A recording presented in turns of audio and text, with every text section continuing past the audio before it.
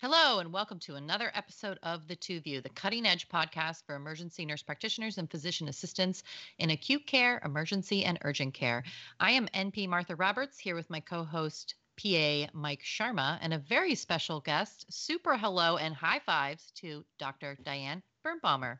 Hi, everybody. Hey, hi, Hi. Mike. Hi, Martha. Hi. Hi, everybody. Thanks for joining us. This is PA Mike Sharma. Welcome, Diane. You will be our oblique view for this Two View podcast today. Somehow that's absolutely apropos. Where do I even start with the introduction for Diane? I've known Diane personally and professionally for several decades. Diane is truly an incredible physician and educator in the fields of EM. She is exuberant, witty, talented, great speaker. And on top of that, she is a very caring and kind soul and a great listener and loyal friend with a zest for life, traveling, and she makes beautiful handmade pottery. By the way, she's truly my hero. As for her credentials, they are mighty. She is an emeritus professor of medicine for the David Geffen School of Medicine at UCLA. She is also a senior clinical educator for the Department of Emergency Medicine at Harborview Medical Center, and she was the associate program director at Harborview UCLA Medical Center for the department's EM residency from 1991 to 2011, where she was directly involved in educating hundreds of resident physicians. And on top of that, she's our co-director of the EM boot camps for the Center for Medical Education. Well, wait, that's not all. Diane also teaches and lectures for multiple other courses for CCME, including the Acute Care Series and the Emergency Medicine Board Review courses. She is a well-known staple speaking at conferences around the country, including ACEP, and is highly respected by other groups such as Feminem and countless others. Diane is the recipient of ACEP's Outstanding Speaker of the Year Award and its Outstanding Contribution to Education Award. In addition, Dr. Birnbaumer has received the California chapter of ACEP's Education Award. We're going to put some of her publications in the liner notes so you can look at and just admire at her brainy wonderfulness, and also some sample lectures she's done for the EM boot camps. We're taking one of her talks from our CCME boot camps called A Wolf in Sheep's Clothing. And we're making it very interactive and we hope a little bit fun. So we'll be discussing 4 cases in detail with some interesting education and conversation in between, all courtesy of Diane. And some of you that have gone to the original boot camp, you're thinking, I didn't hear Diane give this talk. It's because it's at our Advanced Emergency Medicine Boot Camp. That's coming up in September. So if you like this talk, you like this podcast, there is a part 2 that we're not even getting into yet. You're going to love the Advanced Emergency Medicine Boot Camp. Diane's going to talk about this talk and kind of thinking about thinking, this metacognition, with her, with me, with Martha, our other talented faculty like Dr. Bucata, Dr. Milne, Dr. Jim Roberts, Dr. Randy Danielson, all folks we've had on the show already. Like I mentioned, Martha and I will also be there, and we're always looking for folks to meet and attend out there in the Two View universe. If you're listening to this before July 16th, 2021, you could just kind of drop everything, leave a note for your pet sitter and just meet us at the original Emergency Medicine Boot Camp in Las Vegas at Planet Hollywood. That's the original boot camp in July. And really consider this now, considering how scheduling goes.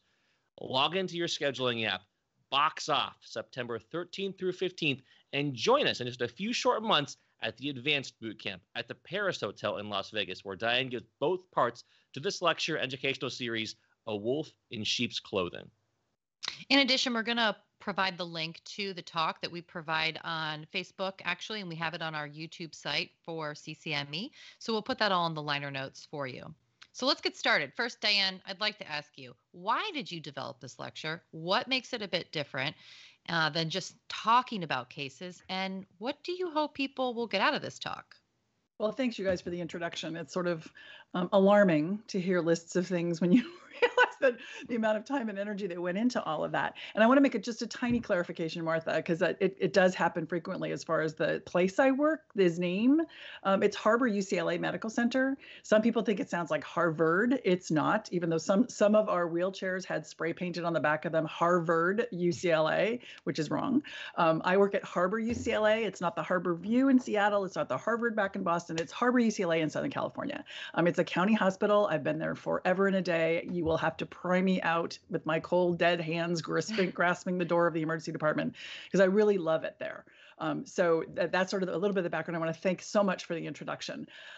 This talk is one, as I've been teaching for a long, long time, I realized that as a learner and as a teacher, we kind of default into what am I thinking, or jump to the answer, or just tell me what you think. And we never really get into how you think. Now, Mike tossed around a term in his introduction there, kind of went over it pretty quickly, called metacognition. And the point of this talk is to think about how we think. One of the things I've learned over the years is that people can come to the right conclusion for the wrong reasons, and people can come to the wrong conclusion with the right ideas, but just a few gaps in there. And if they really sit down and think about how they think, and they develop a system on how to think, those gaps tend to get filled. In the emergency department, or in urgent cares, or in fast track kind of situations, there's a brand new person to you every single time. And you have the chance to gather some information, kind of interpret it, and figure out what you think is wrong. But the key is to think about how you think about that.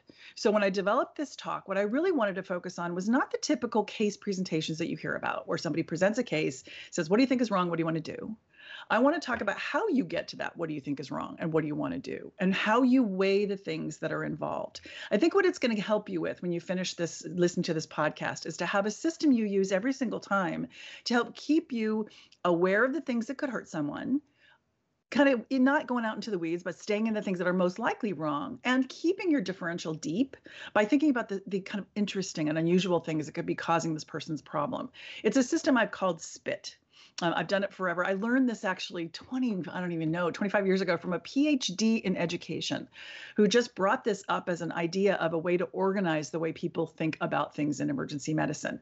The S is for serious, the P is for probable, the I is for interesting, and the T is for treatments, the things that you would do at those points in time. So we'll come back to that. You're going to hear that over and over again, to the point where it's going to be actually in your sleep, or while you're driving, you're going to have it as a mantra, but it'll help you think as you get through the things that we go through.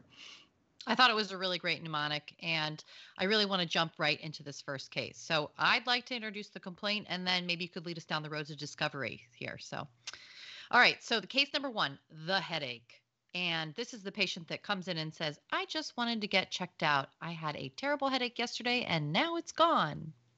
So that's something that always strikes fear in me. Someone who starts out with, I just wanted to get checked out. Usually that means they're worried about something, and you need to, first of all, figure out what they're worried about. But second of all, you need to also be concerned. It should get the hackles in your neck up a little bit. So here's who this patient is. She's 22. She's in very good health, no past medical history. She developed a severe headache on the way to work yesterday morning. So she was driving, she developed a severe headache. It lasted about an hour. She took an acetaminophen for it, had one episode of vomiting, but otherwise was feeling okay. The headache went away. It's been completely resolved since she got to work yesterday. She feels fine, but she just stopped by because she wants to get checked out. When you examine her, her vitals are normal, her exam is normal, everything is completely normal. Now think about the shifts that you work. This is typical, right? You have somebody, you dash into the room, you get this information on her history, you do your exam, which hopefully is a good one, right? For her, you're going to do a good neuro exam, et cetera.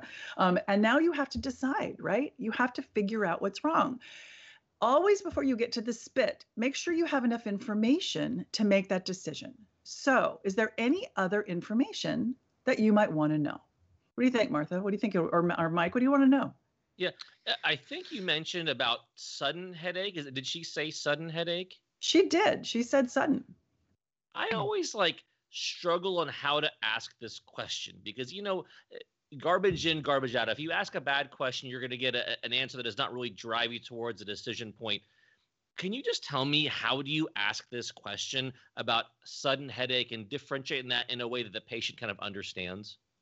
Right. So my question when I ask people this is, did it catch you all? Did it basically come on maximally at onset? Is it something that it's like, wow, 1 second I'm fine, and the next second, all I can think about is this headache. It just caught me totally by surprise. It doesn't necessarily have to be my head exploded. And honestly, can also be it came on pretty quickly, and within a matter of minutes, I had a terrible headache. It isn't always that finger snap, and the finger snap always gets my attention.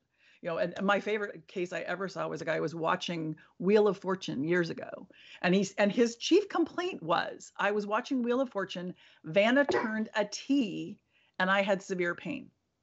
Boom. I mean, I'm not walking away from that. That's about as accurate as you can get. So asking if you can time it with something that is actually, they can actually peg it to, oh yeah, I passed, the interstate off ramp number 12 and that's when it happened. It's like, okay, well, there you go. You got a good people. You're right. People aren't good at timing things or figuring out timing of things. That's one way to sort of approach that. Okay. That's fantastic. All right. How about fevers? Right. So you need to ask her specifically about fevers, right? Because that's one of the things I need to have in my, we're going to go through our spit in a second, but I need to have that information to be able to spit appropriately with this person. So, right. Fevers. So she hasn't had any. No fever. Family history of any weird head stuff like, say, aneurysms or cancer? Really? So why do you ask that? Well, I feel like certain things like aneurysms, there's kind of like a familial predisposition to those things. So if their mom or their dad or brother or sister, blew an aneurysm, then she might have a higher risk for that. Which is really important, right? So that's one of the things that we don't routinely ask with headaches, right? But if somebody gives me a worst headache of my life as they offer it, not because I ask it, they offer it, or sudden rapid onset headache, that is a good follow-up question to add to your armamentarium to become not just a good practitioner, but an excellent clinician. So that's a really good question to ask as well. What other kind of things would you need to ask of her to make your sort of spit with all the sort of full information in there?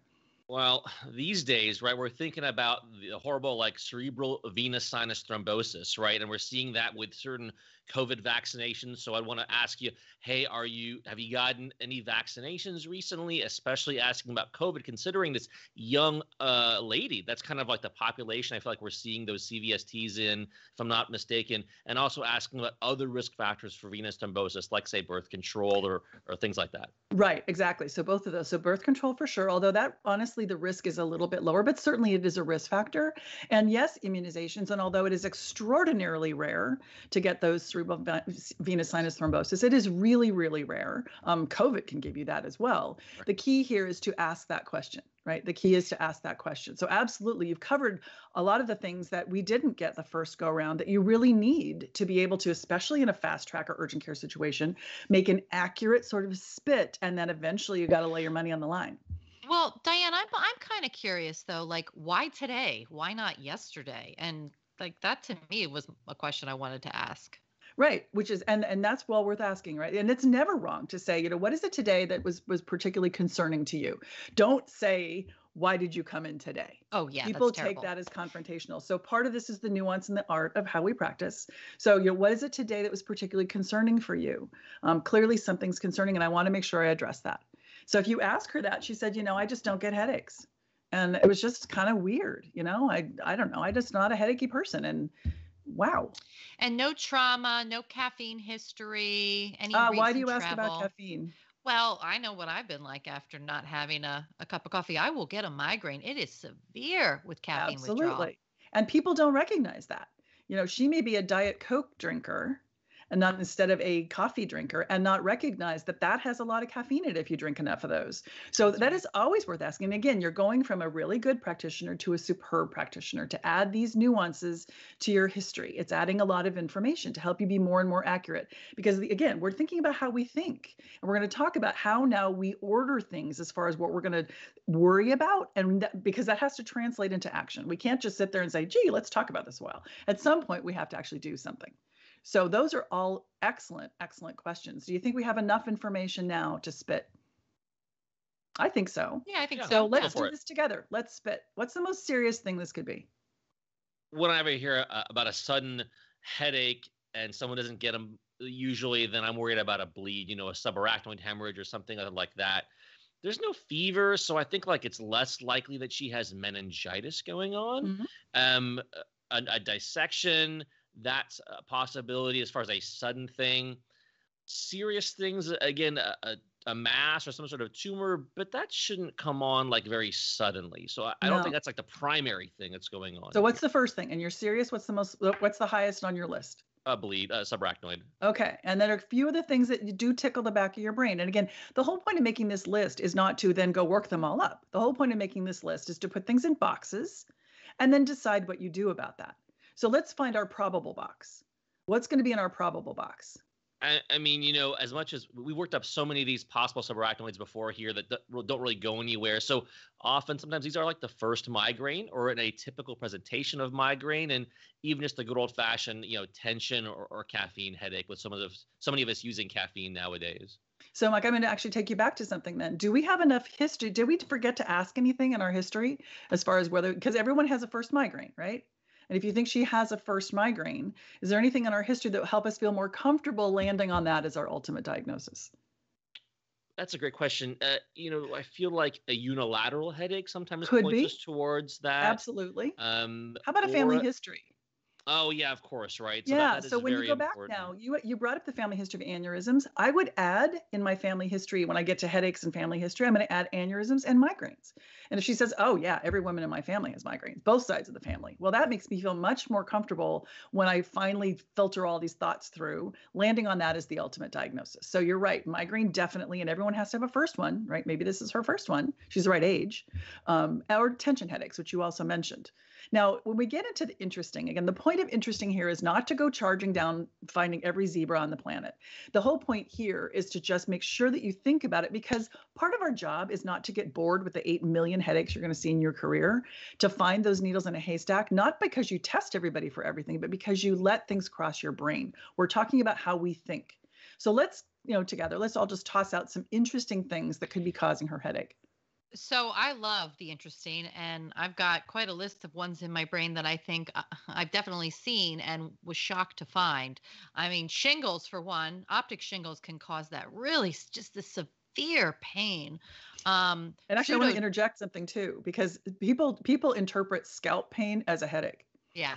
So if somebody has shingles of their scalp, they just don't see the lesions because it's under their hair. They may interpret that as a headache. I've had several patients where either skull pain because it was Mets to the skull, or scalp pain because it was a neuropathy like you see with shingles, was interpreted as a headache. So again, that's where your exam becomes very good. Is your scalp particularly tender? Oh, that's a whole different ballgame. Yeah, that actually also leads me to the acute narrow angle closure type of headache, but you've got lots of other symptoms with acute narrow angle closure. Mm-hmm. What about pseudotumor? Right, which has a new name now, right? We don't call it that anymore, except for those of us that are ancient and gray around the temples. Those of you who are young, who just graduated, call this idiopathic intracranial hypertension. And we think about this in heavy people. She's a very slender gal, this one, but I will tell you, it is not just heavy, overweight people. This can be anybody. So always worth thinking about. Yeah. What about a Bell's palsy? Now, I've had patients that come in with a headache, and the next day they have the facial paralysis. They come in twice. I mean, I've seen people that have this really bizarre ear pain or headache pain, but it's usually unilateral with the Bell's palsy. It is. What about CO2 poisoning? So she got the headache after being in the house and went into her car. Good. That's always a good idea. What other things could you ask then to help tease that out? Well, does she have gas in her house? She does. Is it cold outside? Right. I mean, this is a winter thing. And the other thing is to say, she might say, what's so weird is everybody in the family had a headache this morning. Boom, done. Or the dog was vomiting. Oh, God. The dog got sick from carbon monoxide poisoning. Those are your clinical clues. And this is the fun part of our job, right? It's like, ooh, cool. Yeah. How do I put that together? And she's too young for giant cell arteritis. I really haven't heard of a case under anybody. Let's see. Gosh, I mean, the age really is 60 or above. And medication related, there are PPIs or SSRIs or even opioids can cause headaches or withdrawal headaches if they've missed a dose. Right. So I think we pretty much have come up with a good spit. I want to just harken back to one quick thing here that Mike brought up, which is a carotid artery dissection. That is a serious thing, but that's also an interesting thing because that is rare. And so that's something that you may not. So that's why I like having something that could fall into both categories. If I forget to think about it in the spit, I'm going to go to what's the weirdo things that can cause a sudden onset headache in somebody. Oh my gosh, it's that carotid artery dissection, which can sound for all the world like an aneurysm rupture. It can start exactly the same way. So I, in my brain, have those two things basically Velcroed together. Subarachnoid hemorrhage and carotid artery dissection in my brain are together because they can present with sudden onset severe headaches. If my subarachnoid workup is negative, I'm going to go back and ask about risk factors for dissections, things like neck movements, chiropractics, that sort of thing, where they might have had a dissection. So that was a really good thing to keep in your differential. And it is definitely serious. That's where it would fall because it can cause strokes and terrible things.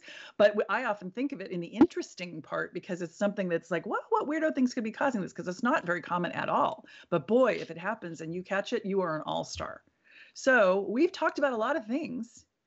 We're pretend we're in Vegas because that's where the boot camp course is going to be. Where are you going to put your money? Martha, you like this stuff. We're going to spin the roulette wheel. We're going to basically drop the ball and it's spinning around. And what are you going to put your money on? Oh gosh, this is going to be a subarachnoid hemorrhage, isn't it? So it is, because let's just go back to the name of the talk, A Wolf in Sheep's Clothing. But to be honest, it's not just because that's the name of this talk. What is it about this person that tells you this is not just her first migraine headache? Well, yeah, I mean, the sudden onset is a big one for me. You know, I'd rather hear about someone having a gradual over 6+ hours of worsening headache. But the sudden onset, and also I've never had a headache like this before. I don't care how severe your headache is or if you threw it up or not, which she has. But if I hear sudden onset, never had one of this before, then I'm concerned. And we got the headache the right way. We got that history here the right way, right? We didn't have to pull it out of her. She came in and said, boom, it was sudden onset. It was bad. I threw up once. She gave it to you. We didn't have to like pull it out, because I'll tell you one thing that leads people away in this particular case, away from subarachnoid hemorrhage, is the fact that she took a Tylenol. She took an acetaminophen and her headache went away. Does that make you feel better, Mike? I mean, you talked about the things that worry you. Does that make you feel better? Well, it does, but it can't completely resolve my concerns. Like, I like that she's not having, well, then I got slurred speech and all of a sudden I can't see out of my left eye. Like, so at least, you know, there's that. She's feeling better, but I still can't take subarachnoid off the table because she got better. She could have taken a Skittle, you know, honestly. Does it matter? Well, no, and that's the point. And I think whoever's listening to this, if you're not familiar with that aspect of subarachnoid hemorrhage, she's had a subarachnoid hemorrhage. She's had a little tiny bleed. And it is a not at all uncommon thing to have the little tiny bleed pain go away, because it was just a little tiny thing. And Tylenol can make it get better. The typical sort of migraine meds can make it feel better. A Skittle can make it can go away on its own. And I think the key is that initial history is what should get under your skin. That initial history is what should kind of really get you going. And we're hesitant to do it, right? It involves, you know, what are we to scanning and sometimes LPing, and oh my gosh, it's like a big workup. But this is one that we need to talk about why this is important not to miss this. Okay, she's 22. This is an important diagnosis, and let's go into the details as to why. So kick it up, you guys. All right. So Diane, this is a great case and very scary. And I'm gonna list multiple resources in our liner notes that not only come from really reputable sources, but also will help you with a stepwise approach to identifying, diagnosing, and treating subarachnoid hemorrhage. Now, there are some great concept maps and flow charts and decision trees out there that can help you to your path of discovery and help you also spit up, which I kind of like that phrase too. No, we're not going there. No, we're sticking with spit. So work on your own spit and use these trees and also your brain in the way that Diane has suggested here. So I want to first say that ACEP likes to ask these critical questions and then answer them based on evidence on their website. The first question they ask in regards to subarachnoid hemorrhage is, in the adult emergency department patient presenting with acute headache, does a normal, non-contrast head CT performed within 6 hours of headache onset preclude the need for further diagnostic workup for subarachnoid hemorrhage? And the answer is yes. The use of a normal non-contrast head CT performed within 6 hours of symptom onset in an emergency department headache patient with a normal neurological examination to rule out non-traumatic subarachnoid hemorrhage is acceptable. You will not need to do an LP to further exclude subarachnoid hemorrhage. But I'm going to throw that back to Diane for a minute, because I want to see, we have this argument at boot camp all the time. Was it 5 hours? Was it 7 hours? Should I do the CT? Should I do the LP? I mean, we talk about it at every course. We do, although this case is the perfect one as far as her onset part. She can tell you exactly when this happened. She was in her car. She was on a short drive to work. She can tell you, she can peg this, and it needs to be by the criteria you're talking about, that they used, the study that they used, which is a landmark study. It was maximal within an hour, so it had to be something that it could start not so bad, but within an hour is like, holy Toledo, what is happening here? That had to be that. the other thing to know about this is that, and most of us, this is not an issue. It needs to be a third or fourth generation CT scanner. Most of the old ones are somewhere in a junkyard. We don't really have them anymore. I don't think anywhere in the country here. But it also should be a neuroradiologist. The reality is most of our radiologists across the country now, for the most part, are good at reading these things. And the key is for them to commit themselves to normal CT scan. And if you have any concern where you look at it and it looks, I don't know, it looks a little weird around that circle of Willis, call and say, are you sure that's clean in there? If they say, yep, we're sure, then you're good to go. You really have, the study is good. You're medical legally protected. You're medically protected because you're still doing the right thing for the patient. It's not just being motivated by I might get sued. It is, I think, an acceptable practice here, as long as all of the little I's are dotted and T's are crossed. Well, you mentioned, medical legally, right? 'Cause here's the hard part of our job. We can do the right thing, and the patient still has a bad outcome. And so then all the quarterbacking happens later on. Well, if you had just done this, and the patient would still be alive today. But, I like these guidelines and policies we're talking about because you cite your knowledge of this guideline in your chart, and then, it gives you this leg to stand on to say, hey, this is the reason why I did this. And most reasonable practitioners would also do the same thing. It's unfortunate there was a bad outcome, but I was doing the right thing. It just happens sometimes, So here's further along these guidelines that we're talking about here. What if we're just still not sure? They're at risk for a subarachnoid hemorrhage. They've had a negative, non-contrasted head CT. Well, what do we do then? Do we do a CT angiogram of the head? Or do we have to do a lumbar puncture to safely rule out the subarachnoid? The answer in the ASAP policy is perform the lumbar puncture or the angiogram to safely rule out the hemorrhage. So do one of these. Angiogram, right? The CT yes, angiogram. I'm sorry. Yeah. I apologize. CT angiogram. You're right. Do one of those things to further rule out somebody with a negative, non-contrasted head CT. And one of my favorite phrases and concepts: use that shared decision making between you and the patient to decide on what to do, because there is potential risk for each choice. Maybe the risk of missing with the imaging study versus the risk of introducing an infection into a sterile space with a lumbar puncture. Because this is a PA and NP podcast, I just want to highlight this is one of the situations that if you have not yet brought in your collaborating physician on this case, it's important you do it at this point and really document their involvement in the case, and that, hey, the whole team was involved and agreed with the course here. Yeah, so I want to interject a little bit. I totally agree. These are high-risk cases, extraordinarily high-risk cases, and it is clear we work up way more than we diagnose. And honestly, I think it's fine in this because the downside of missing it is extraordinary. The downside of a workup that's negative has a few things, but nothing that's going to alter the patient's life forever or kill them. And just to kind of harken back a little bit to your idea of shared decision making, which is fine, sort of. The idea of an LP introducing infection, it's if you do your LPs right, you will not introduce infection. So that's not really a risk. The biggest risk of an LP is a post-LP headache. They already have one. So that's, it may get a little bit worse, but they already are there for that. They've already kind of done that. The key here, honestly, shared decision making is fine, but when the stakes are really high, you need to really be a strong advocate for the workup needs to happen. People are afraid of LPs. That's why it's fine to do a CTA instead. That's fine. You'll find the aneurysm, which is the most common cause of these things. But again, shared decision-making, when the stakes are high, you become pretty much a strong advocate of completing the workup rather than, it doesn't really make any difference if we do the test or we don't. You're going to be okay. It just would be a little cleaner for us to know for sure what's wrong. What are those things? So again, when you do shared decision making, a lot that goes into that is what are the stakes involved here? Yeah. Very, very good advice. And, we have put in the liner notes several papers that I think will be very useful for people to take a look at.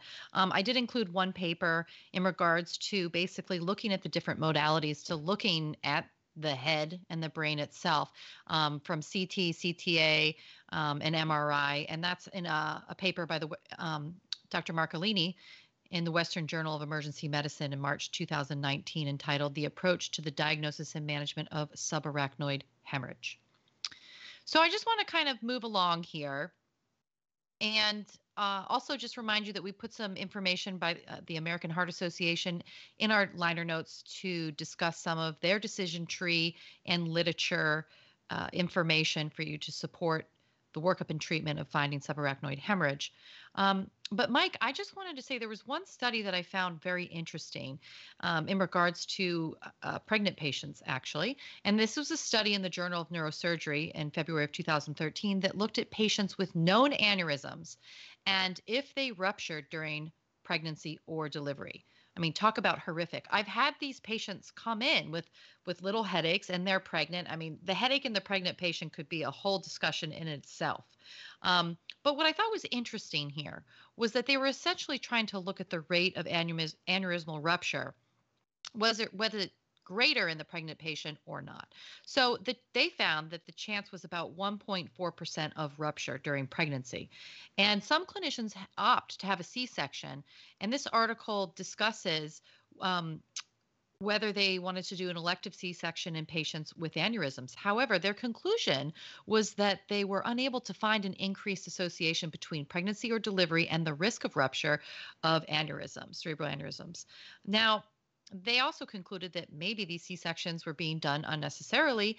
And, to break HIPAA here, I always love putting in a real life story. So I actually have a small 2-millimeter aneurysm in my left ICA. And some neurosurgeon wanted to clip it. The other one said to watch it. The third opinion was, let's watch it. And that's what I did.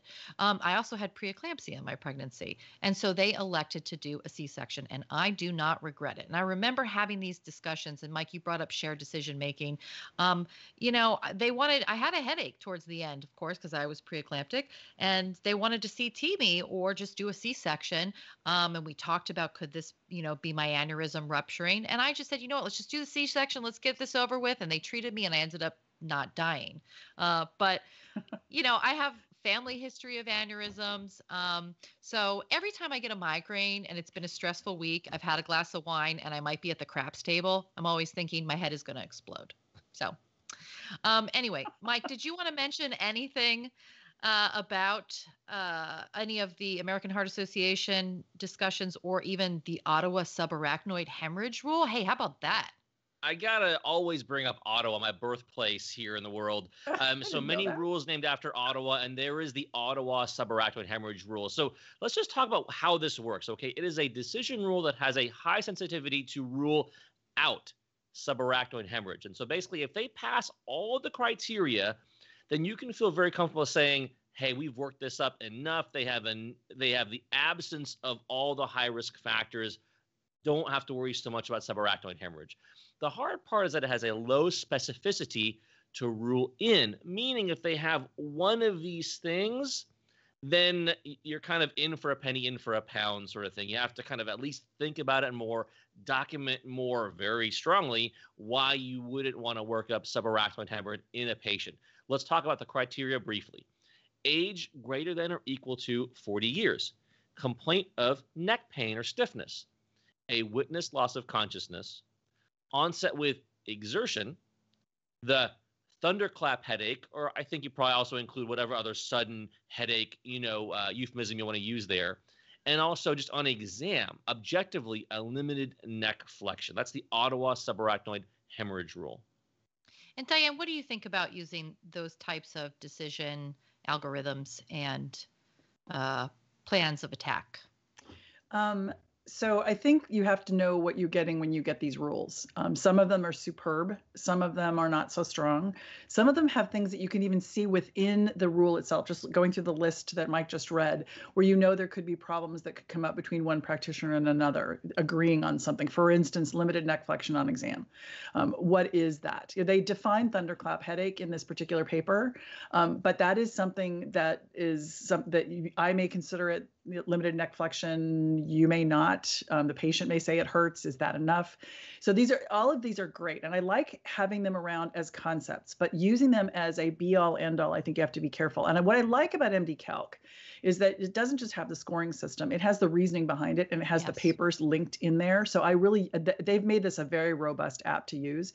So for any guideline you use, if you're using it, make sure you click into the background stuff so that you have some idea of what you're getting for what you're using. So these rules are fine. This one I actually think is interesting, and I do go to it because it just reminds me of certain things. But it is sort of like the PERC rule for PE. They have to all be negative. You don't get a little bit of wiggle room here. It's an all or none phenomenon here, just like the PERC rule. And if, again, Mike's right, if one of these doesn't fit, you're kind of now stuck. And I'm not aware of this being shown to be better than good, at least a physician. I don't think they've tested a lot of other clinicians, but physician gestalt, I don't think it's been proven to be that much better than being a good clinician at the bedside. Yeah. Okay. Well, if you haven't heard us talk enough about subarachnoid hemorrhage, I highly suggest listening to Dr. Al Sacchetti and Chris Carpenter do a 9-minute discussion on this topic on MRAP. So please take some time to look again at our liner notes where you can find the links to all this stuff. I'm going to give the final word on subarachnoids, of course, to Diane. So Diane, what do you want to recap here for us?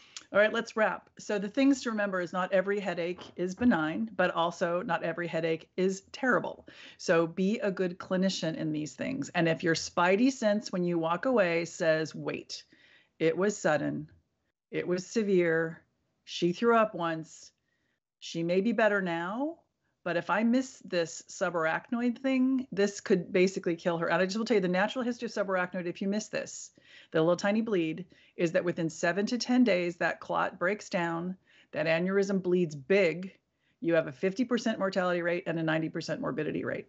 Your job is to pick it up now. And honestly, I am perfectly fine personally with working up 9 negatives for every positive because of the stakes in this thing. I'm not going to do that for something where the stakes are less. If you have pneumonia today with your cough and I miss it, and you're going to probably be fine if I pick it up tomorrow.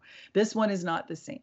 So again, factor in sort of how serious is this, and if I miss it today, is it that big a deal? But don't go crazy. The key here is not to walk out of every headache person's room with, oh my gosh, I have to work them up for subarachnoid. The key is to go through your spit, be a very careful practitioner. Now know the things to go back and add to your history so that you are even more accurate, and then just proceed accordingly. I'm going to have a headache if we talk more about headaches. So let's move on to case 2, a knee. All right, so this is more along my speed here. Okay, a knee. Okay, the chief complaint with this patient is right knee pain, and the patient, interestingly, doesn't walk in. They come in on crutches. So Diane, tell us about this patient. All right, so this guy is 28 and he's a jock. There's no question. He is coming in on his crutches as if he could dance with those crutches. He's like totally buff, really works out. He has no past medical history, and he does come in using his crutches. He says, my right knee is killing me. I was playing basketball yesterday. It really started to bug me while I was playing basketball. Now I just don't want to walk on it. It hurts too much. I've never hurt these joints before. I don't have any other joint problems before. I must have hurt it playing basketball because that's when it started to bug me. And when you examine him, his vital signs are completely normal. His exam is normal, total body check. So you'll kind of look everywhere. We'll talk about what you check later. His knee is mildly swollen. It's warm. It's tender to palpation, and it's markedly decreased range of motion. And it's not just his, say you ask him to move his knee, but you try to move his knee and he won't let you. It just hurts. And when you try to test his ligaments, because you're worried about the internal things that could have happened while he was playing basketball, it doesn't work. You can't check drawer signs and Lockmans, and it's just too painful. You can't test his ligaments due to pain. So that's what you have on your history and your exam. Is there anything more you need to know before you're ready to do your spit? I always laugh when someone says, well, it must have been XYZ. I see this a lot in my occupational medicine gig, 8 hours after I left my shift, this started happening to me. And surely it was something I did during my shift, and I understand it's not a criticism of the patient or talking bad about them, but this is just the nature of humanity. We want to connect and tell a story, and that's just how it makes sense in our brain. I played basketball. My knee hurts. There must be a connection there. But right. There was and no actually, Mike, I'm going to interject a second. That's a cognitive error. Yeah, exactly. And patients make them. He's not trying to mislead you. He tries to tie it together. You're exactly right. Our job is to untie that. Is to say, whoa, did you actually hurt it playing basketball? The other one of those I must-haves that scares me is the older person who's a fall, who says, I must have tripped. I found myself on the floor. That's somebody who had a syncopal episode. I'm sorry, you got to go back. It's like, so that I must-haves are another thing. It's like, ooh, time for me to be a really good clinician. That was absolutely spot on. You can start building your Wolfson sheep clothing part 3 with that one there. Okay. Well, some rapid fire ones. I want to hear about signs of current or recent infection, genitourinary, gastrointestinal. Do you have a sore throat? Any problems back there in the rectum? Maybe eye stuff. Do you have a red eye? Any rashes you can't explain? Do you happen to use recreational drugs, especially IV drugs? And then always the Hail Mary one. Any recent travel? Yeah, Absolutely. And Go on the ahead, Martha. physical exam, I mean, I'm looking for any skin lesions to the knee, any scratches, cuts. Is there redness? Is there swelling? Is it just one side of the joint? Is it the entire joint? And I'd want to check to see if the patient basically, was neurovascularly intact. Is the distal extremity worth, documenting? Is their calf also swollen? All these different things I'd want to look at as well. Absolutely. So, and the question, and I think for the listeners here, I want you to, while you're listening to this, why they're asking these questions, think about what's the background. Why does Mike care about the guy having GI symptoms or GU symptoms or diarrhea? Or why does Martha care if the joint is tender everywhere or just on one side? And this is the kind of thing where you think your history is complete, but actually there's a lot of gaps in there. Did he have a foreign body? What does he do for a living? Does he lay carpet for a living? Find out. There's a lot of things that can help you figure out why this young man is suddenly on a set of crutches sitting in front of you, and you've got to make a decision what's what. And with all of these things, and again, you guys that are listening to this, you factor in sort of the things you would want to know. But I think it's a good time to spit here because we've got this guy sitting there. We've got to make a decision what to do. So what do you think the most serious thing is here? Well, I mean, I could be wrong, but I'm thinking septic arthritis. Why are you thinking that? Well, I mean, is it hot or swollen, did we say? It is. It's hot and swollen. Okay. Well, there you go. And there's no real history of bad enough injury, to take him off his feet. So is there pain on passive ranging? I want to know that. Yes, there is. Absolutely. Well, then I'm also why does that make a difference? Why does pain on passive? So hot and swollen, I'm just going to take you back to this. So let's say he did rupture his ACL. So you rupture your ACL, you definitely get swollen. And you can get warm because there's blood in there. So it can be warm. So that still doesn't help me a lot differentiate the two. But you mentioned passive range of motion pain. What does that tell me? If something is in there irritating the joint, whether it's immune complexes, bacteria, or crystals, that irritation is going to cause him to really guard against the passive ranging. So I worry about something in the joint when I hear about, no, I don't even want you to move it for me. Mm-hmm. Or stand on it. Right? Which is another thing. It's like, even if you injure your knee, you usually can still stand on it. It just is uncomfortable, but it's not this bad. So you're right. Something's in there causing trouble. So the most serious thing that could be in there causing trouble, Martha mentioned, it's like infection. We're worried about that. That's the most serious. It's just because that can destroy the joint. But let's talk about the most probable thing here. Mike, what do you think it probably is? I think it's also probably a septic arthritis, some sort of an infectious etiology here. There's too many nasty things on this person's exam and not enough of a history to make me think this is a vanilla musculoskeletal knee sprain or something. Right. And the fact he doesn't have a fever shouldn't dissuade you from this being a septic joint. Most people with septic joints do not have fevers. So yes, it's an infection, but it doesn't cause a fever usually. So that's something that shouldn't dissuade you. Now, in the interesting things though, because we're going to go ahead, this guy is not going to leave. We're going to go ahead and do some things for him. But let's add our interesting, because remember, we're keeping our differential deep. So what are the interesting things that could be in there? Gout and pseudo-gout. I mentioned the crystal deposition here. Reactive or writer's arthritis. We all learned the whole can't see, can't pee, can't climb a tree. So that's why I was asking about the red eye potentially. We all think about this with, can't pee, a genitourinary infection, but also some sort of enteric infections can cause this. So like, did you go camping recently? Are you having, something like that going on? And also these can be acquired not just by camping, but also camping with others, sexually transmitted ways of getting enteric infections. Camping with others. I like that. Good times. It's a euphemism, right? Yeah. Do you guys camp together, if you know what I mean? So yeah, we can ask about that later on. All these weird different other infections, Lyme, Zika, chikungunya, like there's all these different crazy ones here. But usually I feel like there's fever at some point with those.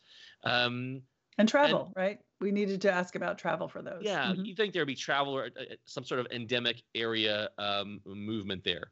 Well, Mike, you made a note that I see here cancer. It could always be cancer. So It always could be cancer. You know, we It could never be. know. It's not going to be as sudden as this guy says potentially, but could he have a pathologic fracture that was kind of like brewing and all of a sudden it popped? Like it could And in always his be age cancer. range, that can happen. Testicular Right. cancer can happen in his age range. No Ooh, question you about it. guys, He's a little old for osteosarcoma, but that's still possible too. you So guys that's are also smart. I love this. so now that we've sort of chatted about all these interesting, probable, serious things, what do you think this is, and what are you going to do? So why don't you pipe in? What do you think this is? I have to give him some sort of pain medication, and that's going to be some degree of a test here. You know, let's give him something strong, something kind of like opioid level here. I want to get an X-ray, you know, because again, if we see some sort of pathologic fracture in here, wouldn't that be a nice thing to catch early on? Someone who can't walk has earned an X-ray, in my opinion, here. And then let's get some labs. You know, in this patient, we'll get some labs. So CBC, CMP. We're kind of thinking down the septic arthritis pathway. And so I think we're going to want to get an ESR and a CRP if that's kind of how your ortho rolls. Blood cultures, if we're thinking the whole reactive arthritis thing, maybe we get like an HLA B27 and that can kind of help us out down the road. So lots, we're getting a kind of more than I would get from most patients with this patient. Would you really order all of those things right now, Mike? Because I'm gonna have you put your money where your mouth is. What do you think? Put the first thing on your differential. What do you think is wrong with this guy? I honestly would order all these things right now because this guy can't walk. Like I don't want to burn an hour giving him some pain medications and getting X-ray, which I don't think will show anything. Frankly, we're just kind of like doing it to check off the obvious bad stuff here. Sure. I don't want to burn an hour giving him pain medications and letting him. Oh, you still can't walk. Okay, well then we'll do all these. I'll tell you my approach to a patient like this. When I walk out of the and I understand, I think all of those tests could be indicated, definitely could be indicated. But when I walk out of a room of a patient like this, the odds are in a 28-year-old guy who can't weight bear, who is sexually active when you go back and ask him, having a single hot joint that is his knee, the odds are extraordinarily high. This is gonorrhea. That is a septic joint from gonorrhea. And my job then, what I would do, my approach is go where the money is and tap that joint. Stick a needle in it. And see what's in there. And again, because what that might do for me and what it could save me perhaps is some of those other tests that may be indicated to help me differentiate, but I might be able to just differentiate on purpose up front by deciding really what I think it is and going for the money. And then if that doesn't pan out, the odds are extraordinarily high it will. If that doesn't pan out, then some of those other tests might be indicated. A SED rate still isn't going to help me with gonococcal arthritis. A CRP, they may be up, but that's going to mean that I still then later have to tap his knee. So I think, and if it's gout or pseudo gout, you need to tap his knee. There's a lot of reasons you need to get joint fluid out of that guy. And thank goodness it's a knee. Super easy, super fun. Knees are super easy to tap. So this is somebody where there are a lot of things you could order, absolutely, and there's a lot of things in his differential. But I think the point of the way we think about this sort of spit thing is to try to narrow it down a little bit, to try to focus on what we really think is wrong today. Go for where the money is there, and then if that doesn't pan out, we can the HLA 27 is going to be later. We're not going to get that today. The CRP and SED rate certainly we can get today, but if those are high, I still have to do something else, right? I'm missing something. So part of this again is I like the thinking again. We're metacognition, whatever, metacognating. Let's make up a word. We're metacognitioning. Yeah. To sort of think this through. So my thought process, I think of the same differential you do, but my approach would be a little bit different. And that I think this is, again, why we're all different practitioners and why we talk about things like this. That's great. Okay. Well, yeah, definitely cultures, not just of the joint fluid, but we're going to all the orifices, you know, like let's check urine, mouth, and even rectum. And, you know, at the point where we, swab the rectum, he's probably like, boy, I was just trying to scam out of work. I really should have picked a different chief complaint. Okay, let's swab the rectum, I guess. Anything for the work note. And so the reason you're swabbing the rectum, for people who are wondering why in God's earth would you swab a rectum in somebody who has a hot knee, is that gonorrhea disseminates to get to that knee. And so it has to come from somewhere. So when you're worried about gonorrhea, and this guy, I'm definitely worried about gonorrhea, I have to not just culture and tap, the joint where it went. I have to also figure out how it got there. So the blood absolutely is indicated, and you're going to send it, and you're going to mention gonorrhea specifically, and you need to figure out where it came from. So in a man, it's usually the urethra, but it could be his throat, depending on what his sexual practices are. It could be his rectum, depending on what his sexual practices are. So you're going to have to culture where it came from, how it got there, and where it went. So that's why all those tests are done. If you're a faithful listener, you'll recall back to episode, I think it was 1, where we went over the changes in the CDC guidelines of how to treat gonorrhea and chlamydia nowadays. And we didn't talk about it on the podcast, but there are other ways to treat if you're worried about disseminated infections or other kind of atypical infections. So throw it back to the CDC guidelines on those that came out last year. Really be aware of what the up-to-date info is. I see some folks still talking about azithromycin for chlamydia, which you have to treat in this patient when you have a suspected gonorrheal infection and you haven't ruled out chlamydia yet.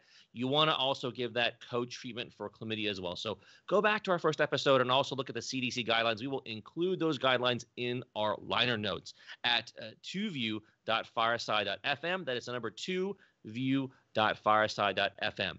Quick pearls here as far as most likely, most dangerous things to happen here. Gonorrhea is the most common cause of septic arthritis in sexually active adults, which he endorses here. Staph aureus, in general, is still the most common cause of septic arthritis overall in all people. And the way that gets there, again, like Diane said, it's got to come from somewhere, unless you see like a cut on the person's knee. Well, that kind of makes it a little bit easier. But if it's not going to come directly from a lesion to the knee, it's often coming from things like IV drug use or other kinds of ways that dirty things are put under and into the skin and the vasculature. So that's why we're kind of asking about those issues. And we could get real deep on how you ask about those things in the best way.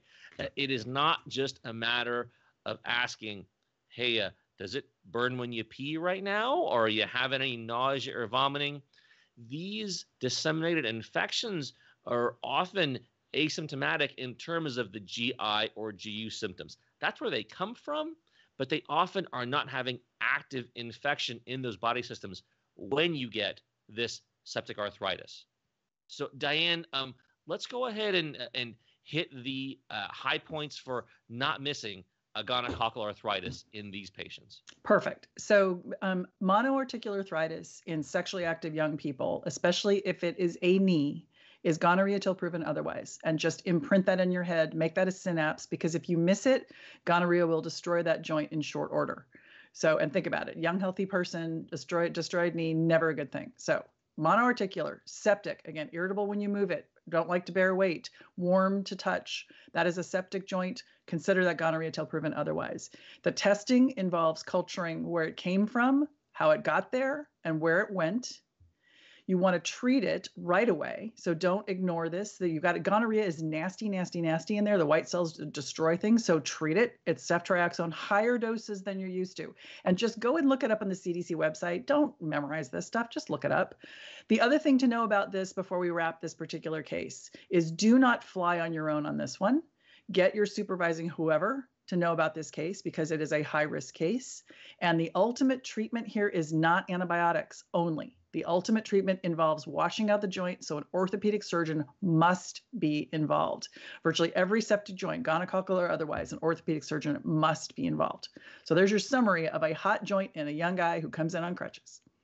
So, if you're having trouble, trying to figure out when is a good time to talk to your supervising physician, what I like to do is if I say, hey, I want to run a few patients by you, doc, and they say, yeah, I'm a little bit busy, but we can get to it. I'm like, yeah, I got an eye pain, I got a knee pain. And then, a couple minutes later, he sees me walking by with an arthrocentesis kit. He'd be like, whoa, who's that for? The eye patient or the knee patient? Right. So it's like, for the knee patient. Yeah, I'll tell you, when I get presentations from our nurse practitioners, I love it when they come to me and say, I think I have a case of gonococcal arthritis because. Yeah. And if you can sell it to me in 2 sentences, I'm good to go. It's like, wow, that sounds absolutely spot on. Good for you. That's great. Let's go tap it. All right. So let's move on to case number 3. The case sore number throat. 3. Go, Martha. Okay. Let's talk about the sore throat. So this is the patient that arrives to your department and says to you, I have a sore throat. And I'm sure you've never heard that before, right? You're bored to tears in fast track. You're like ready to pull your hair out with the families of 6 that come in with everybody with a sore throat. And here you go. She is 36. She has a history of lupus, and I'm already going, oh, wah, wah, wah, wah, lupus, lupus, uh-oh. So you already know scary stuff, right? She could have all kinds of things going on. So she has lupus. She comes in with a sore throat. She's had it for 2 days.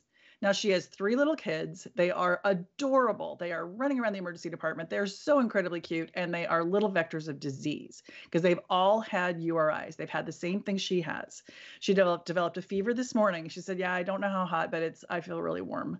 So a fever this morning. She's had difficulty swallowing. It really hurts when I swallow, and her voice is hoarse. And actually, when you listen to her talk, her voice is kind of like this. She's kind of talking to you like this. Yeah, I'm just feeling a little hoarse, and my throat's really sore when I swallow, which is bad, and I have a fever. Here, her vital signs are normal. So when you see her, her vital signs are normal. She gives a history of a fever at home. She's not febrile when you see her. When you talk to her, she has that voice. It's like, okay, that's not normal. She has a hoarse voice. She definitely has. Her sinuses aren't tender. She has a normal OP. You look in there, it's just beautiful. You see her uvula. It's just gorgeous. It's nice and pink and normal. It's gorgeous back there. You palpate her for cervical nodes. There's no cervical adenopathy. And you check her lungs and her skin and all the other jazz. And everything else is normal. So everything is fine. Everything looks normal. Okay. Let's talk about whether we have enough information to make sounds any normal, kind of Diane. decision. Sounds It normal does, to me. right? Like, check the box, send her home. Dexamethasone PO, discharge. Bye. Yeah. So do we have enough information? Like, do we have enough information to know she's good to go? I mean, we would probably spend 5 minutes asking her about her lupus history alone, just trying to understand, like, okay, so you say you have lupus, like, are you seeing a rheumatologist? Are you on drugs currently? What are those drugs? Then you have to go look up those drugs because they're probably some weird like MABs or whatever I've never heard of before. So yeah, like that could take some time right there, understanding her lupus. But I think it's important because if she's immunosuppressed, she's gonna have the weird stuff, and you have to be worried about that. Without question. And she didn't offer that up, which is interesting. So when you go back and ask her, what's your lupus been? She said a little bit of joint pain. And you ask her, what are you taking for it? She says nothing. Well, okay, that's okay, I guess. I'm still not super reassured though. I'm going to ask about immunizations too. I'm assuming, but you never know. I shouldn't assume if she's fully immunized. Right. So she says, I don't know. My mom gave me all my shots when I was a kid, so I don't know. I think I'm okay. Got all my shots as a kid, but I've had my tetanus shot. That's all I'm really aware of. Such a dry hole for most adults to be like, "What's your immunization status?" They're like, no say. I don't know. Yeah, exactly. And they don't know. I mean, I don't know. I don't know either. I only because I have to submit it every time I apply for a job. That's why I know I can look it up. But yeah, I couldn't tell you the exact year I got my tetanus booster, for example. So is that it? Is that all we need to know? All right. Are you ready to spit? I think so. Spit it out. All right. So what's the most serious thing? I think the most serious thing here is epiglottitis. But I am concerned about that and a retropharyngeal abscess. Okay. That's the one I think about. Yeah. So I did kind of think about paratonsillar abscess, but you said you didn't really see anything there. It looks great back there. The reason why I said epiglottitis and retropharyngeal abscess is because of this really hoarse voice that she has and this pain. And it's not up in here. And I know you guys can't see the video, but it's not higher up. It's like almost in the middle of her neck. Like she can't quite get to it. It's that pain. It's really hurtful. It's really hurting her. So it is. And the exam was not that impressive. So I'm like, wasn't. What am I missing? So epiglottitis, retropharyngeal abscess, really good things to think about. Febrile, sore throat, hoarse, definitely. So, but let's get out of the weeds for a second. Let's get into the probable stuff. What's the probable here? For real, Mike, what do you think? Yeah, I mean, most probably it's a viral infection. Could it be more gonorrhea? Like we just talked about gonorrhea in the knee. It could be gonorrhea in the oropharynx as well. It might just be an early case of strep with all of her kids running around. She caught something from her kids. Tonsillitis, uvulitis. I mean, her tonsils and her uvula don't look bad, but there are things I think about. But I don't think that's what's going on in her. No. So if I'm again, we're going to play in Vegas. If I'm in Vegas and she's got 3 little kids, the little snot-filled, adorable things running around the department, odds are that whatever they have, she has. So you're absolutely right there. What's the interesting stuff? Well, she could have a big old tumor down there. She could have a fishbone stuck. She could have, a little foreign body in there, or she could have a Zinker's diverticula. I mean, it could be something totally bizarre. Absolutely. All right. So we've talked about the stuff. serious, probable, interesting. Now we have to decide. We have to decide to do something or not, right? We have to either send her home, send some tests, or do something even more. What are we going to do? All right. Well, again, those red flags. Her oral pharynx exam is relatively normal, you said, but she's really hoarse and it hurts to swallow. So I'm gonna go with the epiglottitis or potentially the retropharyngeal abscess. Okay. Is there anything you can do an exam to help you? Like to help you kind of see that you really think that's what's going on. Can you go back to her exam? I recall you giving us one really awesome trick. And if our listeners take away one awesome trick today, it's the jiggle that you tell us to do. So what are we I've added this to my HENT exam. So I do my HENT exam. I'm feeling for adenopathy. And while I'm feeling for adenopathy, I put my fingers on the thyroid cartilage and I jiggle it around. Inside that thyroid cartilage live your vocal cords, and what's attached to that thyroid cartilage is your epiglottis. And if you jiggle that thing around and they're like, oh, that's it. That's what really hurts me. You're done. You now know you are not sending her anywhere and you have to do more.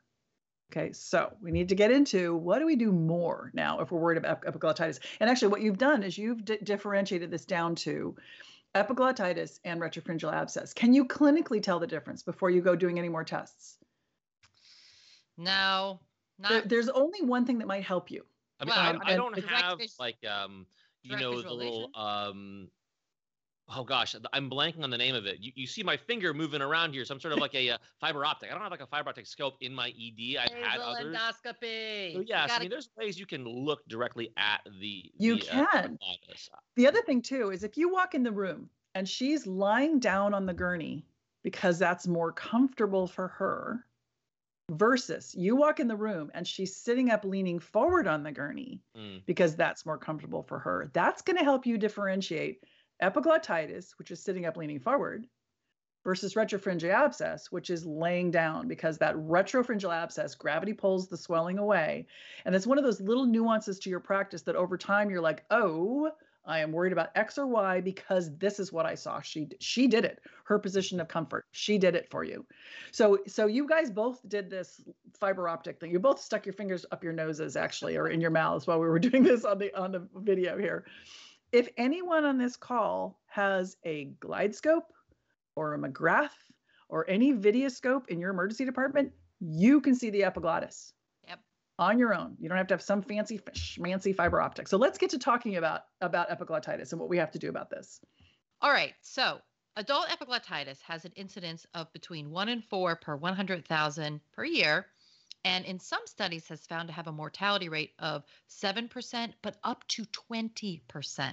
That's a 1 in 5 chance of dying from this illness. Gosh, that's pretty dramatic. Just like we talked about in subarachnoid hemorrhage, you don't want to miss this one. We're talking about how to practice medicine in the real world and not when we're taking our boards. Okay, so yes, on your boards, the patient's going to be tripoding with drooling and stridor, and you're going to hit epiglottitis and move on to the next question here. But all these things are quite infrequent in the real world as far as presenting signs. There's great literature out there talking about how these things as predictors of airway loss are poor predictors. We can direct you to an old paper by Wolf et al. In Laryngoscope, the journal, and they're talking about how patients who had stridor, many of them, who were treated conservatively and got better. On the other hand, there's a paper by Mayo Smith at 2view.fireside.fm, and they're describing patients who had no stridor and suddenly developed airway obstruction and died. And so you have to think beyond just not tripoding, not having stridor, not spitting into emesis bag. They're okay. There's more to it than that. And that's what I think is important while we do this talk, to highlight these kind of gaps in our thinking of what we think this is going to show up as and how it may not show up like that. Yeah, you know, the literature for this was very interesting, and I scoured it, and I've done that before for previous courses, and I always find something new. You know, so how do we really know how to diagnose this? These patients can appear so differently and unreliably, and it's super frustrating. So on the outside, like Diane described this, they might look okay, but what about imaging? Well, the clinical diagnosis can be supported by, as we already said, just looking back there with either your videoscope or if you want to get fancy with the nasal endoscopy. But typically there is diffuse swelling around the structures of the epiglottis, which is when Diane said you go and you grab it and jiggle it around, they're going to have that pain. When you go to look at the imaging on an x-ray, for example, you might see something, you might have heard this again, another great board question, the thumbprint sign. And we'll add what this looks like in the liner notes. We have samples of radiographs to show you. But essentially, the epiglottis, it gets so swollen that it looks kind of like a thumb is sticking out on that lateral soft tissue radiograph of the neck. And that would suggest a diagnosis of an acute infectious epiglottitis. So there's lots of other ways to look at the epiglottis. You certainly can get a CT. You certainly can take a look with the ultrasound. But one thing I actually wanted to point in your direction, if you want to get fancy and just see some cool videos, because I am a procedural person and I just thought this was really awesome. I think Diane thought it was disgusting, but there is a cool video of this Dr. Eric Levi. He's doing a nasal endoscopy on himself. And then you can see that on MCRIT. He's literally showing you how easy it is just to take a quick look. And we'll leave that in the liner notes for you to look at as well. When we're treating epiglottitis, we have to get early with the IV antibiotics. There are certain conditions where things are swelling in the oropharynx where we want to do like steroids or nebulized epinephrine, but these do not have a confirmed benefit in protecting someone's airway in epiglottitis. Again, review our liner notes for those things. So we want to get ahead of this patient. What can we do if we think, oh boy, this airway is about to go down south? Standard orotracheal intubation, might even have to do a tracheostomy, and even a hypothyroid puncture if we're having a hard time with our traditional intubation methods. Sometimes in other situations where we want to get ventilation going, you can bag valve mask somebody, okay? And so in other resuscitations here. But when we're talking about inflammation of epiglottitis, that can actually screw things up. So we want to get some other definitive airway control and not just a bag for these patients. Of course, we're doing some labs on these patients because they've got a legit infection, a bacterial infection. Be careful with culturing the pharynx. We kind of learned that when we're talking about kids with epiglottitis. Their throats can seize up pretty quickly. So be careful of kind of traumatizing back there with your swabs. Get that IV access early. We're talking about, as far as antibiotics, so specifically cefotaxime 2 grams IV or ceftriaxone 2 grams IV. If there's cephalosporin concerns with allergies, ampicillin, trimethoprim, sulfamethoxazole / Bactrim are also possibilities. This might be a case in which you get ID involved or maybe ENT involved, whoever you think could be, whoever you could access and be like, hey, this is my plan, or at least this is what I gave empirically.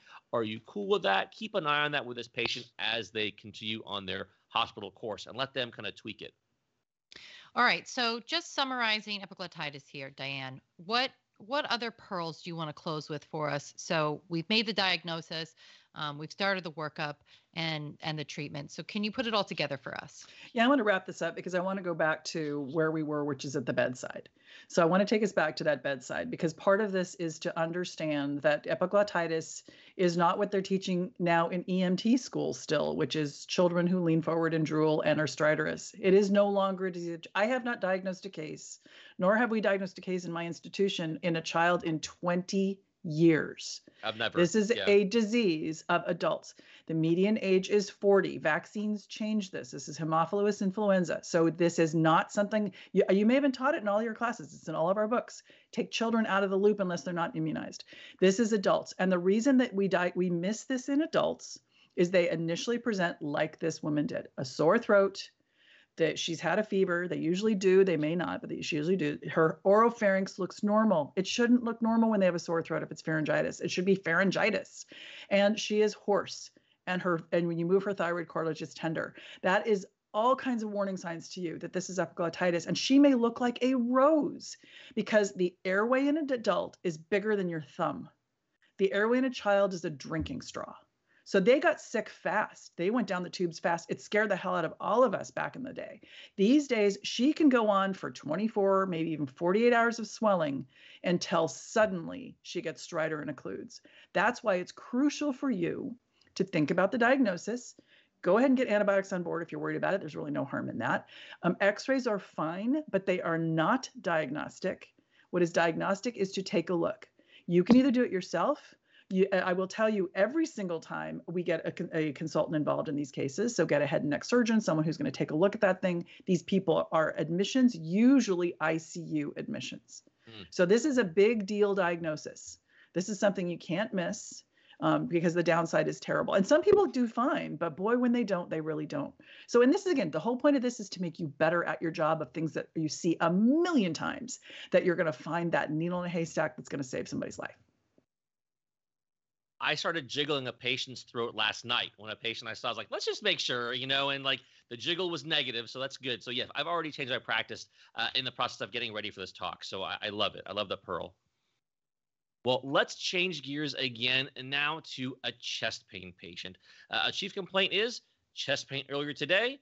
It's gone now. And I just want to get checked out. Diane, tell us about this patient. There's that phrase that should get your hackles up again. So this guy is 50. He's in pretty good health except for hypertension. And he just wants to get checked out because, this morning after I took I take a run every day, I was sitting on the couch. And while I was sitting there after my run, it'd been a little while, I developed some pressure like chest pain. Okay. It was like pressure on my chest and I'd never had it before, never, ever. I felt a little bit nauseated and sweaty, but I kind of sometimes do after I run. So that didn't catch my attention. It lasted 15 minutes or so, but it's gone. It's totally gone now. Didn't take anything, totally gone now. Otherwise, nothing, no other symptoms, feeling fine, look, just doing great. His vital signs are completely normal. His exam is completely normal. And now there's your patient. What do you do with that in fast track? Don't you hate when those end up in fast track? It's like, who are you? Who did the triage? What is this doing in fast track? Yeah, especially if they're, I wouldn't say older. I don't think he's older, but he's not younger, for sure. Well, there's lots of reasons for chest pain. A lot of them are benign, but it's my job in the ER to rule out the bad ones. So I'm going to ask all the standard chest pain questions. We already know, what were you doing when it happened? How long did it last for? Was there accompanying heavy sweating, nausea, vomiting, radiation, shortness of breath? You kind of answered those already, but we haven't gotten into yet our acute coronary syndrome risk factors. So smoking, diabetes, cholesterol, hypertension, parents or siblings, do they have any history of coronary artery disease, especially if early? And I like to ask about drug use as well, recreational drug use. And then lastly, current recent infections. I've heard some interesting stuff about how, flu and other inflammatory things that can predispose someone to inflammation can trigger, a heart attack or ACS downstream from a recent infection. So I'm going to ask about that, as well as maybe about down the pericarditis track. Like maybe that's why he's got some chest pain. I'm going to look down at his legs, give him a little squeeze, see if they're more painful or swollen than usual. That's kind of what I'm thinking quickly about this chest pain patient who is kind of feeling good now. Absolutely. And those are all good questions. And I said the one that you've added that I think is really important that sometimes gets overlooked is drug use. Ask him if he has drug use. And the risk factors we would probably have gotten back to anyway, because a lot of us would get to a point of maybe even getting a heart score out of this guy, and you need to know all the risk factors, but absolutely needs to know all that stuff. So any other things you would want to know, Martha, with this guy before we spit? No, you gave me the easy stuff here. I know what this is already. Where's my EKG? Okay. Well, what do you think it is? I think it's acute coronary syndrome. Okay. So that's the most serious thing, right? What's the most probable thing? Oh, it could just be anxiety. It could be GERD. Maybe there are these weird cases of adult I'm putting you onset. back in Vegas though, Martha. What do you really think it's GERD? What do you think it is? No, it's never GERD. So this is one of those guys where the serious and the probable are the same, right? The most serious thing this could be is ACS, and the most probable thing this is ACS. And you're saying, okay, I have 10 minutes to get his EKG before I get dinged by all the powers that be. Get me my EKG. Diane, I am a little concerned about aortic aneurysm as well in PE and, dissection, a spontaneous pneumothorax. I mean, I don't know. I'm thinking about some weird stuff too, but I just want that EKG. That's what I want. Absolutely. And you have to, right? And odds are you're going to get that thing handed to you before you even walk in the room with these patients, the way we do our EKGs now.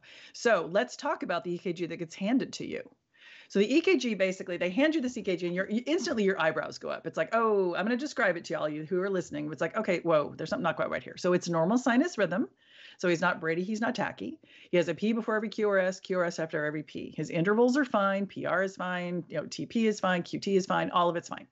Those all look great. But when you look at the T waves in particular, what your eyes are drawn to in this EKG is that in V1, 2, 3, 4, V1 through 4, you notice that the T wave is not normal, even a little bit in V5. In V4, it is flat. It's just inverted. It's absolutely inverted. But as you go back up for 3, 2, and 1, V3, 2, and 1, you notice that it's biphasic. That T wave is just, it goes up first and then it goes down. The ST segment is fine, but that is just, it's just, wow, that is not so normal. So now yeah, what? so I'm actually, one of the things we understand that a lot of people listen to this podcast, in the car and everything, and they're not, please don't look at your phone to look at this now, but we're going to put a picture of the EKG up on the screen now, just so that you can take a look at that and actually see that. So for those of you that are watching on the video, go ahead and take a look here. And hopefully, Diane, you want to just describe it one more time for us. One more time. So you're going to do your usual EKG review, do your sort of system that you each have, and each of you hopefully have a system you use. But let's focus on V1, V2, V3, and V4. Look at the T waves there. If you look at V4, it's inverted. At V1, it looks, maybe I could call that normal, but boy, it is absolutely not normal in V2, V3. In V2, V3, you have a distinct upward sort of what looks like a normal kind of upward slope, but then it does this biphasic thing that is absolutely not normal. And the reality is you don't have to know exactly what this is right now, but you have to know that that is not something you can just say, oh, well, it's a normal variant, because it is 100% not. So that's what you're looking at. What do you guys want to do with that EKG? Well, I'm reading the machine interpretation. It just says non-specific ST segment and T wave changes. So I guess he can just go home, right? I mean, non-specific. That's not a big deal, right? No, I'm kidding. I'm kidding. All right, yeah. So this is not good. Just like we talked about the spiked helmet sign on the last podcast. This is another. You gotta see it and recognize it, and recognize that this predicts a devastating future for this patient, and you have to start acting right now to prevent it. This EKG pattern combined with the prior chest pain resolved by the time he showed up is known as Wellens syndrome. And if you're a grammarian like me, it's Wellens, no apostrophe. It's named after a guy named Wellens. Okay, so don't throw an apostrophe in your note for these guys when you're charting it up. Yeah, that'll make the cardiologist think you're a real dummy. You don't want to do that. Can't look bad in front of the cardiologist. Can't do that. So again, if you're purely a listener to the podcast, we really hope that you can just take a minute, when you get to your shift or when you get home, take a look at what this looks like. It's so worth you being able to see this. Once you see it, you'll never forget it. And Diane, anything else that you want to tell us for some clinical pearls for this particular issue? Yeah, so this one in particular, they will be chest pain free when you see them.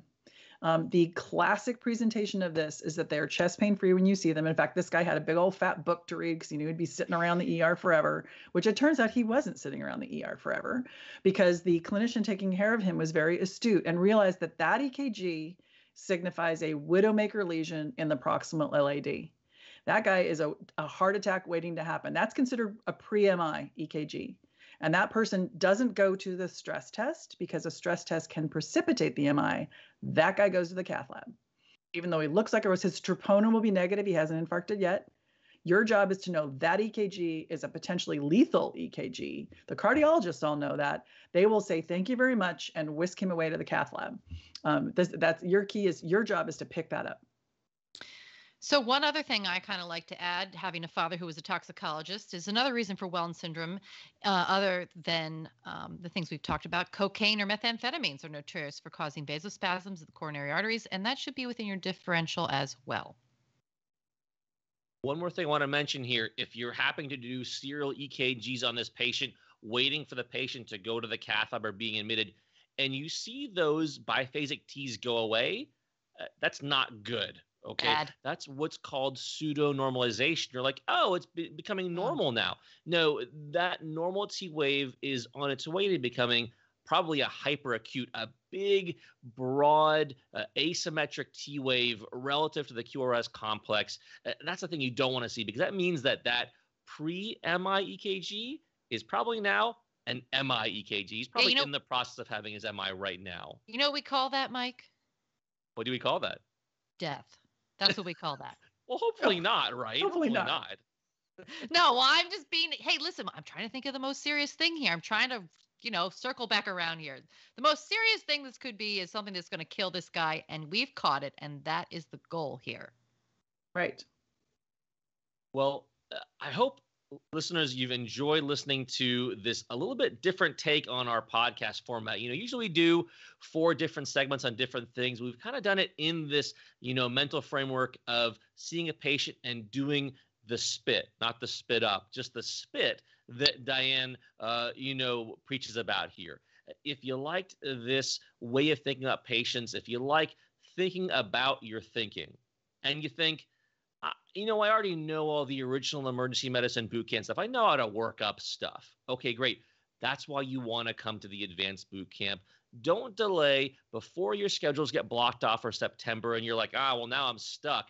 I don't want you to be regretting you not joining us in September. I actually went to the advanced camp first before I went to the original, and I got a lot out of it, even going kind of out of order, if you want to call it that.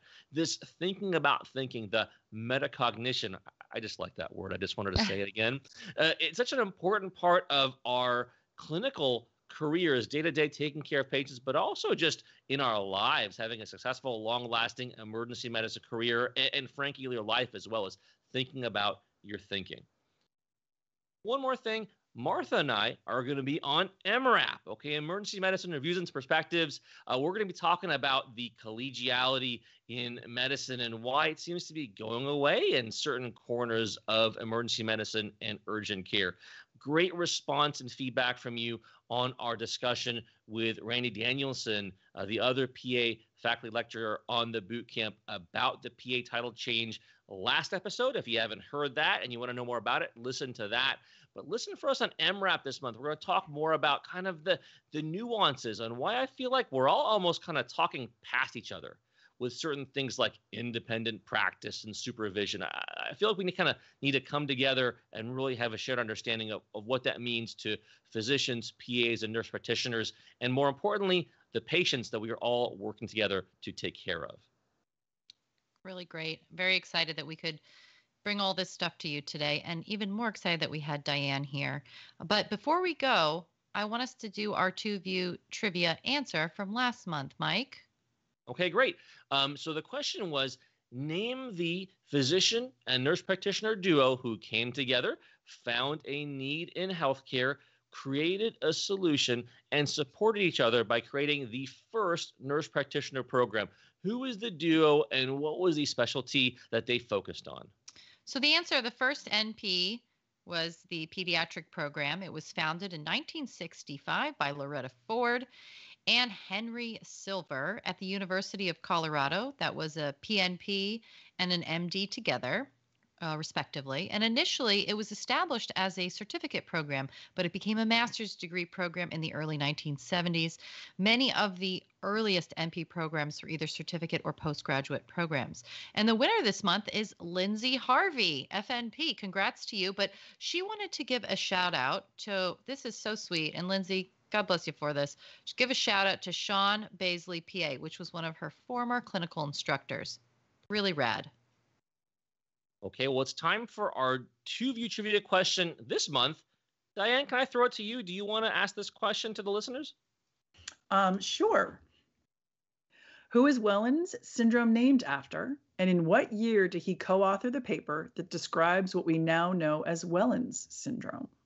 Okay, some good history of cardiology there. All right, email us your guesses at 2viewcast@gmail.com. That's the number 2viewcast@gmail.com. And also tell us who you want to give a shout out to if you win. I hope we see some of you in Vegas in July. I can't wait. And I'm kind of surprising Martha here. What is our prize if they get this 2View trivia question correct? If they get this one correct, they're going to get a brand new recorded copy of the boot camp that we're doing in July. It's really awesome. It's all going to be upgraded, new, fancy, state of the art. They will get a free copy of the entire course. I love that. Okay, well, go ahead and email us your answers. For more information about us and our faculty, visit our website featuring all our upcoming courses at www.ccme.org. You can also see our new procedurals website, and that is at www.theproceduralist.org. And I just want to say, Diane, thank you for being here. This was awesome. I just love how you make my brain think about thinking. Oh, well, thank you for inviting me. And I hope this was helpful to people that are listening. You guys are all doing an amazing, amazing job in a specialty that is just remarkable. Keep up the good work. We got a lot of people out there to take care of. And thank you so much for letting me be involved. Thank you, Diane. And thank you, listener, for listening to this episode of The Two View. You can subscribe and rate us on Apple Podcasts, Google Podcasts, and Spotify. Search for Two View Emergency. That's the number 2 View Emergency, and it'll come right up. If you like YouTube and want to see the video blog instead, where you see that EKG of Wellens syndrome, no apostrophe, search for Center for Medical Education, and you can catch the video version. Don't forget our website, where you can go next level any of our topics from any of our episodes, including all the papers and sites we referred to. That's twoview.fireside.fm. Our audio and video engineers are Ricky Bucata and Dave Pett. Show notes are by Meg Dipple. Thank you again for tuning in, friends in EM. Share this podcast with a friend. Share your thoughts via email. And thanks for sharing your time with us on The Two View. Have a good day and a great shift.